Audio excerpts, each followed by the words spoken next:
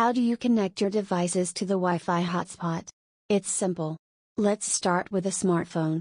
First, you need to turn on the Wi-Fi in case it isn't already, then search for the available Wi-Fi networks, choose Portugal Internet and insert the password indicated on the hotspot device. Wait a few seconds and you are connected. If you check your hotspot device now, you'll see the number 1 next to the word Wi-Fi. This means there's one device connected. Now let's connect a laptop. To search for the available networks, click on the Wi-Fi icon that you can find on the taskbar. If the Wi-Fi is off, you'll need to turn it on. Once you do that, search for the network named Portugal Internet and insert the password. Wait a few seconds again and you are connected. Just like before, if you check your hotspot device, you'll now see a 2 next to the word Wi-Fi, meaning there are 2 devices connected.